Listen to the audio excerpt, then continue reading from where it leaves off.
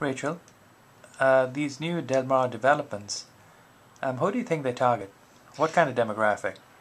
Definitely the very high-end, affluent consumer. I think that a lot of the current residents or frequent guests of the properties are definitely very affluent people, celebrities, industry people, just very high-end. And I think that they can definitely use that to their advantage, because I think that the best marketing technique of all is just kind of talking to someone who already is a resident there or already knows what to talk or all about the place, because when you talk to an actual corporation, of course they're going to tell you all the good things, but if you talk to someone who actually lives there and experiences it, then they can tell you, the truth about everything, and, probably is going to be most good things, but, at least you get the honest truth. Thank you.